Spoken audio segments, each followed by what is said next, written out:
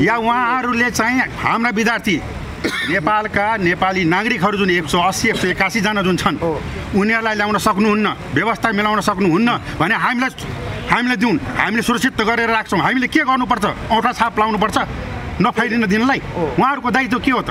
के हेरेर बसिरहेका छन्? जब नेपालमा अर्थक्वेक आएको थियो नि त्यति बेला उहाँको बच्चाहरूले दिनमा 1 छाक खाएर पैसा कलेक्ट गरेर नेपालमा डोनेट गरेको थियो कि त्यति बेला। उनीहरूलाई देशको त्यति माया थियो त्यति बेला। अब यो सरकारले पनि के गर्यो भने खालि आश मात्रै देखाउने हो। अब यहाँ ल्याएर कहाँ कहाँ राख्ने भने सबैले विरोध गरेछ। त्यो बच्चाहरू सङ्क्रमण भएर त्यसो रोग भएर आएको त होइन। मेरो श्रीमतीलाई त 3 पटक फेड भइसक्यो। यसमा कानुनी कारबाही खानु पर्यो भने जेल जानु पर्यो, नेल जानु पर्यो भने मर्नु पर्यो भने म तयार छु। यो हाम्रो सङ्घर्ष अब चर्केर जान्छ, हामी कुनै हालतमा छोड्दैनौँ। वुहानमा पढिराख्नु भएको नेपाली बच्चाहरूलाई चाहिँ नेपाल फिर्ता ल्याउनु पर्यो भन्ने कुरा गर्न आएको खासमा। स्वास्थ्य मन्त्रालय आउनुभएको? हजुर, स्वास्थ्य मन्त्रालयमा। वुहानमा चाहिँ अहिले कस्तो अवस्थामा बस्नु भएको छ तपाईँको बहिनी? अब साँच्चै भन्नुपर्दा हेर्नु है कस्तो छ भनेदेखि सिचुएसन त्यहाँ हामीहरू यहाँ बसेर हामीहरू सोचिरहेको छौँ कि वुहानमा बसेको बच्चाहरू त्यहीँ सेफ छ, उनीहरूलाई त्यहीँ आनन्द छ।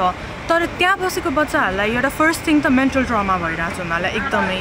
उनीहरू बस्ने ठाउँ भनेको हस्पिटलको 200 मिटरको डिस्टेन्समा हुन्छ। अब सबैजनाले आफै इमेजिन गर्न सक्नुहुन्छ कि 200 मिटरको डिस्टेन्समा भनेपछि उनीहरूलाई कतिको मेन्टली प्रेसर परिरहेछ कि हामीहरूलाई पनि सङ्क्रमण हुने हो कि भनेर। अनि अपार्ट फ्रम द्याट उनीहरूलाई खानलाई एकदम गाह्रो भइरहेछ। अहिलेको सिचुएसन कस्तो छ भनेदेखि त्यहाँ कम्प्लिटली बन्द छ पसलहरू है, पसलहरूमा केही पनि पाउँदैन। अनि उनीहरूलाई अब तरकारी त खानु पर्यो, खानाहरू खानु पर्यो, त्यसको सर्टेज भइरहेछ एकदमै धेरै। अनि अब युनिभर्सिटीले प्रोभाइड गरिरहेछ भन्छ होइन, तर कुनै युनिभर्सिटीले गरिरहेछ, कुनै युनिभर्सिटीहरूले प्रोभाइड गरिरहेको छैन। अनि युनिभर्सिटीले पनि डोमेट्रीभित्र बस्नेहरूलाई मात्रै प्रोभाइड गरिरहेछ, त्यो पनि कहिले गर्छ कहिले गर्दैन। अनि डोमेट्री बाहिर बस्नेहरूलाई प्रोभाइड गरिराख्नु भएको छैन। डोमेट्री बाहिर बस्नेहरूलाई चाहिँ उहाँहरूलाई यो उनीहरूको गभर्मेन्ट पसलमा गएर किन भन्ने सजेस्ट गर्नुभयो होइन हामीहरूको नेपाल एम्बेसीबाट। गभर्मेन्ट पसल भनेपछि कस्तो छ भनेदेखि एकदम भिड छ कि त्यहाँ, किनभने 4-5 वटा मात्रै गभर्मेन्ट पसल हुन्छ होला, एकदमै भिड छ। अब त्यहाँ गएर आफूले तरकारीहरू किन्दाखेरि कतिको डर हुन्छ भन्ने त हामी कल्पना गर्न सक्छौँ नि फर्स्ट थिङमा त। अनि अपार्ट फ्रम द्याट पानीको सर्टेज भइरहेको छ उनीहरूलाई। अब कतिजनाले पानी टोइलेटको धाराबाट निकालेर पानी उमालेर खाइराख्नु भएको छ। अब सबैको त म भन्दिनँ होइन, तर कुनै ठाउँको पानीहरू डाइरेक्टली त्यसरी खानु नहुने खालको छ, किनभने कुनैमा हाई आइरन कन्टेन्ट छ, कुनैमा क्लोराइड कन्टेन्ट हाई छ। सो सिचुएसन भन्नुपर्दाखेरि चाहिँ त्यस्तो राम्रो छैन उनीहरूको। र अहिले चाहिँ उनीहरू सङ्क्रमित छैन किनभने उनीहरू 14 दिन भयो क्वारेन्टाइनमा बसेको। सो इट्स अलरेडी प्रुभन कि उनीहरूलाई इन्फेक्सन भएको छैन भन्ने। तर उनीहरू अब यस्तै गरिकन दिन तरकारी किन्न जानु पर्यो भने, दिन बाहिर जानु पर्यो भनेदेखि त इन्फेक्सन हुने चान्सेस त एकदम धेरै भयो नि। हेल्थ मिनिस्ट्री अनि सबै गृह मन्त्रालय उहाँहरूले चाहिँ नेपालमा हामी ल्याउँछु भनेर भन्नुभयो। भनेको 5 दिन भइसक्यो होइन।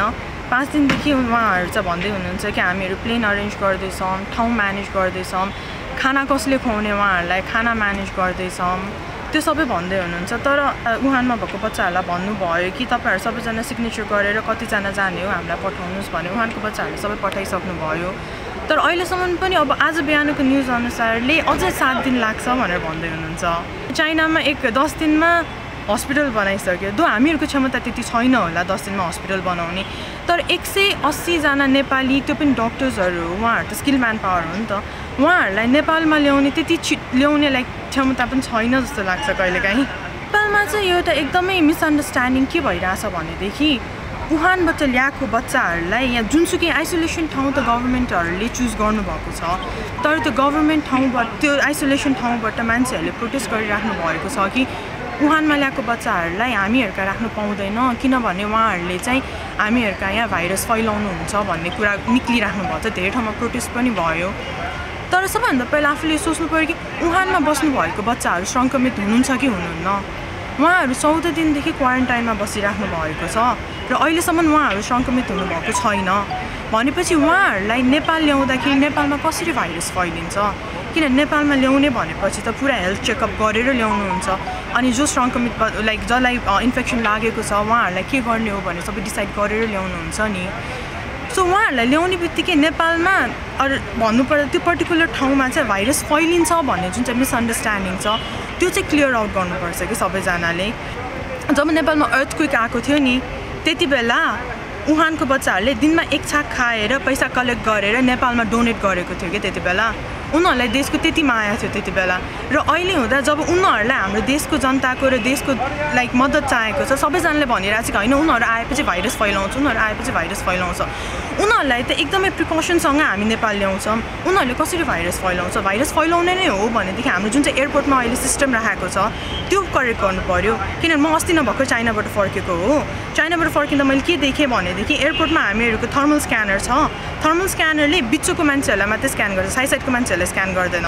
यदि त्यो चाइनाबाट आउनु जतिजना पनि आउनु भएको छ साइडबाट आउनेहरूलाई उहाँहरूलाई इन्फेक्सन लागेको छ भने त्यो कसरी डिटेक्ट भयो? ट्र्याक डाउन नै हुँदैनन् उहाँहरू। जबकि उहानमा ल्याएको बच्चाहरू त they are much more safer to be here. उनीहरूलाई ल्याउँदा त इट्स मच मोर सेफर कि। तपाईँको छोरी चाइनामा हुनुहुँदो रहेछ वुहानमा, उहाँसँग सम्पर्क भइरहेछ तपाईँको? हाम्रो डेली सम्पर्क भइरहेछ। के भनिरहनु भएको छ उहाँले? त्यहाँको सिचुएसन कस्तो छ रहेछ? आजभन्दा 1 हप्ता अगाडिसम्म त नर्मल थियो होइन। अब क्वारेन्टाइन भएको पनि लगभग अहिले 14औं दिन बितिसक्यो। तबसम्म बच्चाहरू रुमबाट कोही पनि निस्किन पाएको होइन। इभेन झ्यालको ढोका झ्याल खोलेर पनि बाहिर हेर्न सक्ने स्थिति छैन। अब बच्चाहरू बिस्तारै तनावमा आइरहेछ। मेन्टली तिनीहरूलाई डिप्रेसन भइरहेको छ। अब अस्तिसम्म ल नेपाल जाने भनेर कन्फर्म भएको उनीहरू प्याकिङ पनि गरिसक्यो। त्यो हिसाबले खानेकुराहरू पनि सीमित मात्रामा राखेर उनीहरू तयार पोजिसनमा बसिरहेको हो। अहिलेसम्म एकजना पनि सङ्क्रमण भएको देखिएको छैन। त्यो हिसाबले गर्दाखेरि अहिले स्वस्थ भएको बेलामा सरकारले यहाँ ल्याइदिएको खण्डमा सबैको उद्धार हुन्थ्यो। तर सरकारको तदारुकता हामीले अहिले देखेनौँ। जस्ट सुन्ने हेर्ने मात्रै भएको छ। बच्चाहरू के भन्छ भने अब हामीलाई स्वस्थ पानी खाना पनि बन्द भइसक्यो। खानेकुराहरू र मेटेरियल जस्तो भेजिटेबल भयो चामल भयो त्यो दिन बन्द भइसक्यो अरे त्यो ठाउँमा। अब उनीहरूले पकाएको खानेकुरा जस्तो राइस उनीहरूले बनाएर दिन्छ, चिकनहरू भयो अन्डाहरू त्यस्तो उनीहरूले आफैले प्रिपेयर गरेको खाना मात्रै खानुपर्छ भनेर त्यहाँ दिइरहेको छ। जुन चाहिँ खाना लागेको चिज पनि छैन अहिले। तपाईँहरूले सरकारलाई पहल पनि गर्नुभएको छ? गरेको छ। उहाँहरूले हामीले ल्याउँछौँ हाम्रो राख्ने ठाउँ भएको छैन मात्रै भन्नुभएको छ। अरू केही कुरा भन्नुभएको छैन अहिलेसम्म। मेरो चाहिँ भान्जी चाहिँ चाइना छन् प्रमिला पौडेल। त्यही भान्जीको लागि चाहिँ म यहाँ अहिले मन्त्रालयमा चाहिँ के भइरहेछ भने चाहिँ बुझ्न आएको। हजुर उहाँको अवस्था चाहिँ कस्तो छ के भन्नुभएको छ? एकदमै हात्तिरहेको अवस्था चाहिँ छ होइन। अब ऊ छिटोभन्दा छिटो चाहिँ नेपाल जान पायो भन्ने चाहिँ उसलाई चाहिँ छ। अब तर यहाँबाट जति पनि इन्फर्मेसनहरू गए उतातिर छिटै नै नेपाल सरकारले त्यहाँ भएको नागरिकहरूलाई चाहिँ सकुशल चाहिँ नेपालमा ल्याउँछ भनेर चाहिँ आश्वासन भए तर त्यो काम चाहिँ नभएको सबैले चाहिँ गुनासो गरेको अवस्था चाहिँ छ। त्यहाँ सकुशल अवस्थामा रहेका चाहिँ छन् उनीहरूले चाहिँ त्रासमा राख्नु भने चाहिँ छिटोभन्दा छिटो चाहिँ ल्याउनु पऱ्यो भनेर चाहिँ हाम्रो चाहिँ एकदमै माग छ। अब मेरो भान्जा चाहिँ अब सबीर श्रेष्ठ हो। उहाँ चाहिँ एमडी गर्न जानुभएको हो है। यहाँ डक्टरै हुनुहुन्थ्यो। केही दिन गएको अगाडिदेखि त्यहाँ चाहिँ अब यो भाइरस सुरु भएको रहेछ र उहाँ चाहिँ एउटा युनिभर्सिटीभित्रै अब रहनु भइरहेछ। अहिलेसम्म सुरक्षित हुनुहुन्छ। उहाँको कुनै अब रोग व्यथाहरू केही छैन। तर त्यहाँ चाहिँ युनिभर्सिटीले चाहिँ बाहिर तालाहरू लगाएर कोही अब भित्रको मान्छेहरू बाहिर आउन पाउने गर्नुपर्ने केही रहेछ। सबै घेराबन्दीको रूपमा चाहिँ त्यहाँ रहिरहनु भएको छ। हामी चाहिँ आउन चाहन्छौँ होइन। हामी चाहिँ बाँच्न चाहन्छौँ। हामीलाई चाहिँ कुनै संक्रमण रोगहरू केही छैन। भोलि लागिहाल्यो भने हामी त्रसित छौँ भन्ने चाहिँ हाम्रो भान्जाहरूको चाहिँ भनाइ छ। अब यो सरकारले के हेरिरहनु भएको हो होइन। चाइनामा तपाईँको चाहिँ को हुनुहुन्छ कहिले जानुभएको? मेरो छोरी छ 5 वर्ष भइसक्यो त्यहाँ गएको होइन। अब यही उसमा फसिरहेको छ होइन।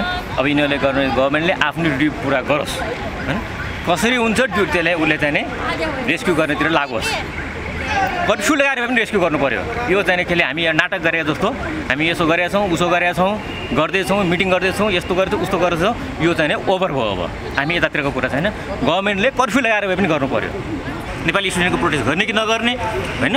त्यस भएपछि यदि यिनीहरूले यसरी सामान्य भाषाले हामीले सामान्य ढङ्गले बोलुन्जे सामान्यले गरेर नसुन्यो भने यसको रूप के हुन्छ कसो हुन्छ त्यो हामीले थाहा छैन अहिले। त्यस कारणले चाहिँ यो कुरालाई हल्का रूपमा नलियोस्। तपाईँको को हुनुहुन्छ उता चाइना छोरा छ छोरा ए हजुर कुन सब्जेक्ट पढ्नु भएको कहिले जानु भएको डक्टर यहीँ सिधा र एमडी गर्न गएको ए हजुर कति समय भयो उता जानुभएको गएको चाहिँ 1.5 महिना भयो हजुर अहिले कसरी बस्नु भएको छ तपाईँसँग सम्पर्क भइरहेछ होला सम्पर्क भयो भने कस्तो अवस्थामा छ भने एकदम जटिल अवस्थामा छ उनीहरू कैदी जस्तो गरेर कोठामा थुनिरहेछन् होइन उनीहरूलाई अहिलेसम्म त्यो सङ्क्रमण भइसकेको छैन होइन त्योभन्दा अगाडि यता लिएर आइयोस् उनीहरू बिरामी भएर के अरे रोगी भएर ल्याउनु खोजेको होइन यहाँ मान्छेले किन नबुझे हो मेरो छोराको नाम सबीर कुमार श्रेष्ठ हजुर ऊ चाहिँ अब अहिले सियानमा छ हजुर सियानमा छ अब अहिलेसम्म उनीहरूलाई अब अस्ति यो उनीहरूको त्यो न्यु इयरले गर्दाखेरि सबै बन्द हुने भएर अलिअलि खानेकुरा ल्याएर उनीहरूले राखेको थियो त्यही खानेकुरा उनीहरू बाँडेर सबै नेपाली जम्मै हामी एक परिवारका व्यक्ति हुन् भनेर उनीहरू 14-15 जना कतिजना छन् त्यही बाँडी चुरी गरेर खाइरहेछन् सरकारले खोइ किन अल्मलिरहनु भएको छ उहाँले हामीलाई सान्त्वना दिएर मात्रै हुँदैन लिएर आइदिनु पर्यो छिटोभन्दा छिटो यहाँ ल्याइदिनु पर्यो मेरो छोरीको नाम चाहिँ सहाना ताम्राकार अहिले चिनमा चाहिँ चिन्चो भन्ने ठाउँमा चाहिँ ऊ बसिरहेछ होइन अहिले बसिरहेछ उसको पनि त्यस्तै हालत छ बाहिर निस्कन नहुने फेरि ऊ चाहिँ नि होस्टेलमा पनि बसेको होइन बाहिर चाहिँ रुम लिएर बसेको हो अहिले चाहिँ नि उनीहरूको चाहिँ नि रुममा चाहिँ कोही छैन एक्लै बसिरहेछ एक्लै बसिरहेको उसले चाहिँ धेरै आपत छ छिनछिनमा फोन गरेर ल्याउनुहुन्छ मम्मी यस्तो यस्तो भनेर रोएर पनि ल्याउँछ खानेकुरा छैन बाहिर जानलाई डर लाग्छ तै पनि डरले आफ्नो सेफ्टी गरेर चाहिँ खाना लिन जानुपर्छ मम्मी 20-25 मिनट हिँडेर जानुपर्छ कोही मान्छेसँग टच गर्ने डर लाग्ने हुन्छ होइन एकदमै समस्या भएर फेरि यहाँ सरकारले चाहिँ ल्याउँछ बच्चालाई आश मात्रै देखायो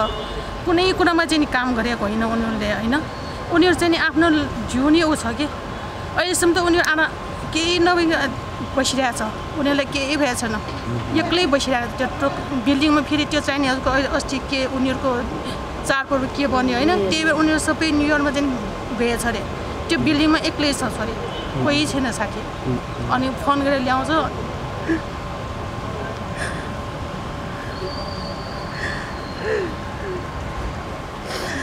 अब यो सरकारले पनि के गर्यो भने खालि आश मात्रै देखाउने हो अब यहाँ ल्याएर कहाँ कहाँ राख्ने भने सबैले विरोध गरेछ त्यो बच्चाहरू सङ्क्रमण भएर त्यसो रोग भएर आएको त होइन होइन अब उनीहरूलाई बच्चालाई ल्याएर अब क्वारेन्टाइनमा राख्नुपर्छ भने 14 दिन राख्ने हो त्यहाँ राखेर उनीहरूलाई के हुने हो अब फेरि काङ्ग्रेस उठेछ भन्यो उता चाहिँ नराख्ने भन्यो अब रोगी भएर त आएको होइन अहिले केही नभएको बेला हामीले उडार गर भनेर छोरीहरू भनिराख्ने अहिलेसम्म हामीले सर त्यसको केही भएको छैन उडार गर्नु भनेर भनिरहेको छ अब सरकारले केही फेरि उताबाट पनि त्यो स्टुडेन्टहरूले कहिले नचिने कुरा चाहिँ उसमा पोस्ट गरेर आउँछ होइन अब हिजो रमेश भण्डारको यहाँ केही भएको छैन यस्तो उसले नेगेटिभ कुरा भन्यो भने यहाँको मान्छेले झुटो कुरा बोलेको यस्तो यस्तो भन्यो क्या तर बच्चालाई धेरै गाह्रो छ त्यहाँ छोरी भन्दा मामी म एक्लै छु यस्तो बिल्डिङमा एक्लै बसिरहेको छु मलाई धेरै भयो भनेर कराउँछ हिजो पनि रोएर हामीलाई केही गरे होइन सरकारले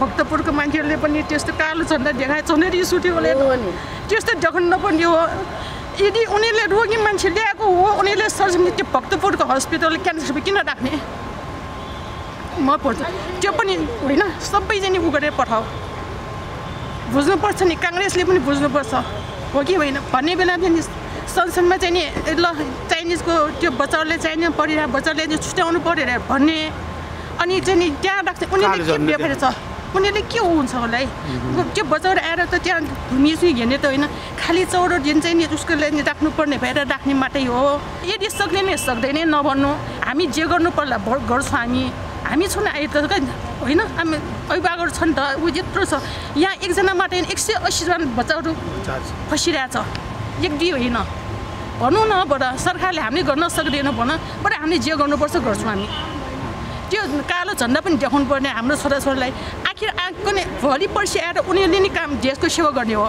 अब बच्चाहरूको मनमा कस्तो भएछ अब यो देशमा गरेर केही फाइदा छैन यो बसेर केही फाइदा छैन यहाँ हामी पढेर लेखाएको मान्छेले चाहिँ केही फाइदा छैन किनभने भोलि पर्सि हामीले नि त्यहाँ सेवा गर्ने हो त्यसै हामी पढ्न गएको होइन आफ्नो पैसा खर्च गरेर टेन्सन ल्याऊ हो कि होइन आमा बाउको टेन्सन आमा बाउ छोडेर जानुपर्छ अलिकति विचार गर्नुपर्छ नि सरकारले पनि। मेरो छोराको नाम चाहिँ डाक्टर जित सिंह भण्डारी वही युनिभर्सिटीमा एमडी सकाएर बसेको भन्नु त एमडी सक्यो। अब त्यो केही अहिले कलेज युनिभर्सिटी बन्द भयो नि त्यही चानकमा यो स्थिति सिर्जना भयो तपाईँको। तब आखिर के छ त्यो भन्नु त भने अवस्थाको त्यहाँको अवस्थाको बारेमा यो भयावह छ। यहाँ सरकारले त्यो कुरा सुनिराखेको छैन। त्यहाँको कुराहरू सबै मिडियामा पनि आइरहेको छैन। त्यहाँको यथार्थ अर्कै छ। हस्पिटलको नजिक होस्टेलमा बसिरहेको छ। अब जब तिनीहरूको खानपान पनि थिएन अस्ति पहिला त्यहाँ केही अलिकति यताबाट काठमाडौँबाट केही जाने साथीहरू लगेका थिए। भाषा पनि अलिकति जान्ने भएको हुनाले अलिकति चल्दो पुल्दो पनि छ। त्यहाँ स्थानीय साथीहरूसँग पनि उसको नि बढी लगाव भएको कारणले केही सरसामानहरू अलिकति मगाएर झिकाएपछि त्यही बाँडचुँड गरी खाए। एउटा फेरि बिचमा छैन, सकियो। बाहिर निस्किन पाइँदैन। बाहिर निस्किन पाउँदैन त ठिकै थियो। अब अहिले त पाइँदैन।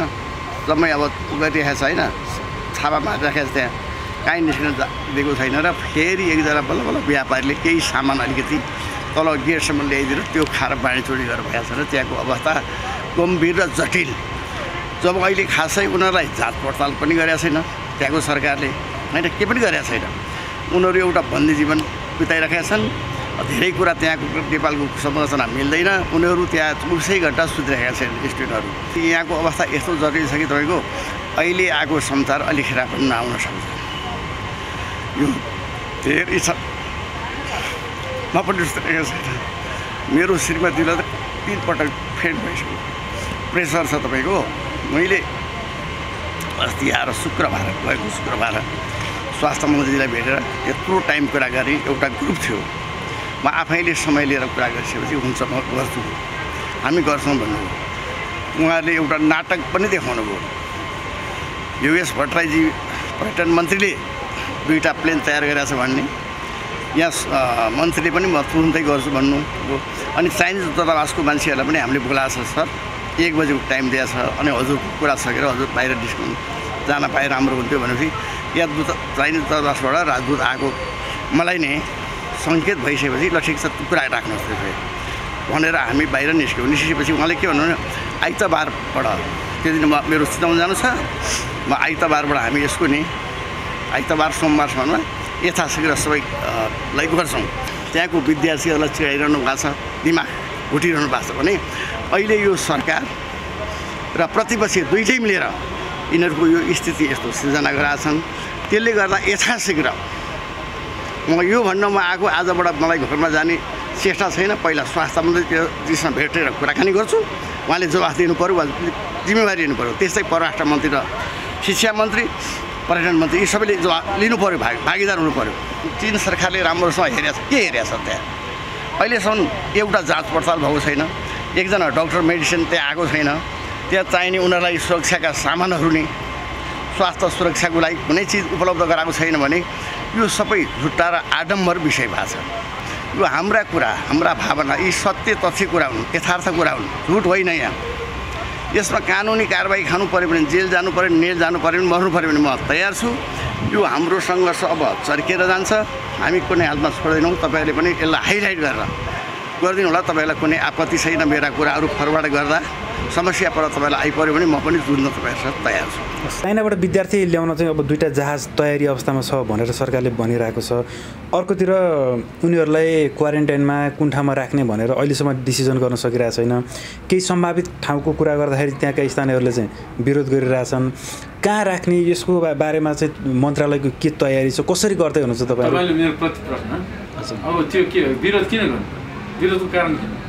तपाईँलाई के लाग्छ यो ठिक हो भने? विरोध ठिक होइन, तर सरकारले त केही गर्नु पऱ्यो नि त। एक्ज्याक्टली। सरकारले के भने प्लेन रेडी भएर मात्रै ल्याउने होइन कि त्यसको लागि चाइनामा पनि तयारी अझै पुरा भएको छैन। किनभने चाइनामा 6वटा सहरमा विद्यार्थीहरू छ है। एउटा सहर अर्को सहरको दूरी 532 किलोमिटर 43 किलोमिटर टाढासम्म सहर छ। त्यसकारण त्यहाँ सबैबाट विद्यार्थीहरू कलेक्सन गर्नुपर्छ। त्यो बसबाट कलेक्सन गर्ने सबै चाहिने व्यवस्था अब त्यो एम्बेसीले गरिसकेको छ। त्यसको पनि केही समय लाग्यो।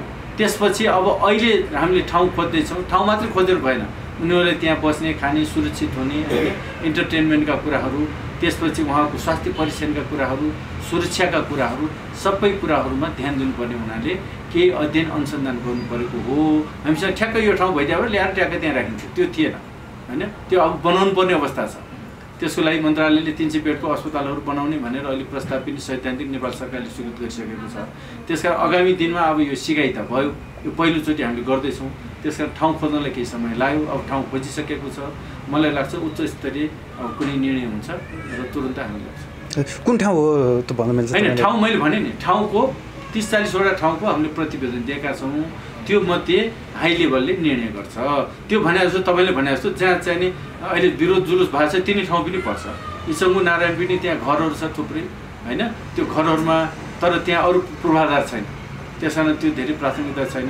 अब तपाईँले भने जस्तो भक्तपुरमा पनि त्यो ट्रेनिङ सेन्टर छ, त्यहाँ पूर्वाधार पनि छ, त्यो पनि एउटा साइट हो। त्यस्तै अन्य थुप्रै साइटहरू छन्, त्यो साइटहरू हामीले हेरिरहेका छौँ। त्यसमा अब उच्च स्तरीय निर्णय हुन्छ। यो ठाउँ ठिक छ निर्णय गर भनेपछि हामीले निर्णय आउनासाथ हामी कार्यान्वयन गर्छौँ। सबैको सबैभन्दा राम्रो रातोपाटी.com